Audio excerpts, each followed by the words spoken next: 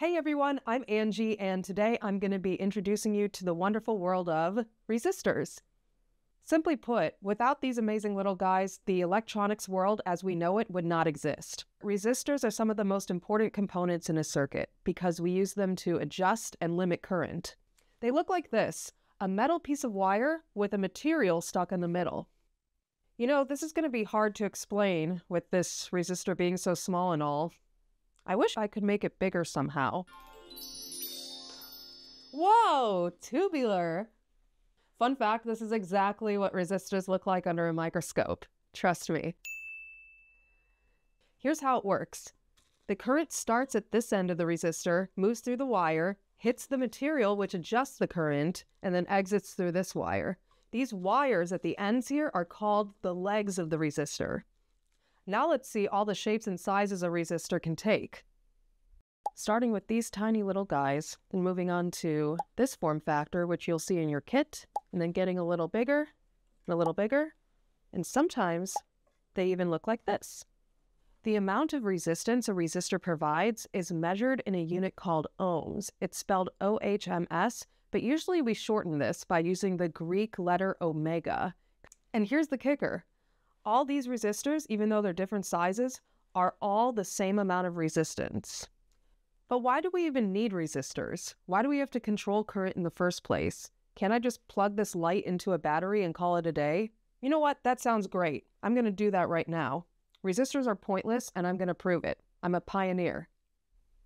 I'll use my NLab as the power source and put the long leg of this LED into power, the 5-volt column, and the short leg of the LED into ground. Easy peasy. Let me do that. So the LED is plugged into the NLab with no resistor. I'm a genius. I'm going to turn it on now and... Okay, what just happened? Oh God, did I break it? I broke my own product.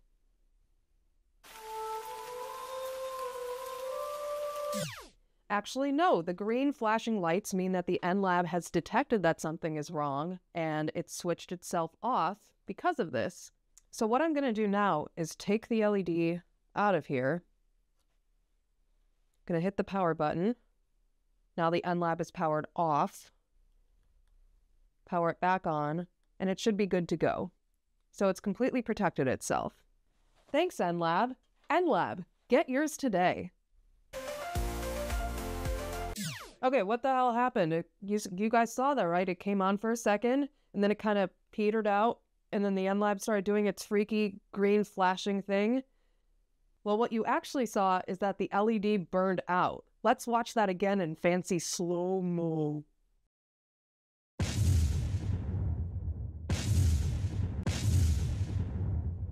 Why did it burn out? Well, the LED can only handle a certain amount of current, and we gave it too much. And there was nothing in place to limit the current. Come into the Lightboard studio with me and I'll introduce you to a special friend who will explain this way better than I can. This is Barcy, our dog. Barcy's on a diet because the vet says that she's slightly overweight. Something about spoiling her with too many treats, yada yada yada. I wasn't really paying attention. Barcy is the LED in this scenario. If this bag of treats was unlimited, there's no question in my mind that Barcy would eat and eat and eat until she physically exploded, just like the LED that burned out. Sit, sit. LEDs will take on all the current in the world if you let them. They'll basically eat themselves to death. Just like my dog. So resistors let us choose the right amount of food so that LEDs don't eat too much food and die. I'm the resistor in this scenario. That's enough food for you. You're dismissed. Okay, we're back. Now, looking down here, we see that the burned out LED is still here, and it looks like a normal LED. That's pretty freaky because this LED will never work again because it's been burned out. So, what you should do always when you know that an LED has burned out is put it directly into the trash.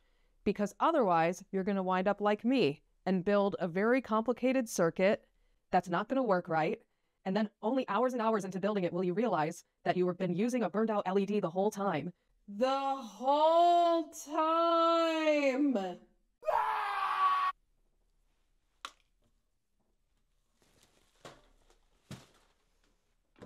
Okay, so now we know that we definitely need a resistor to make lights work, even for lights like this. The secret is that the resistor is actually in here.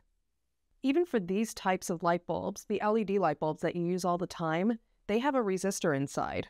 That's the secret. Until then, I'm Angie. Thanks for watching.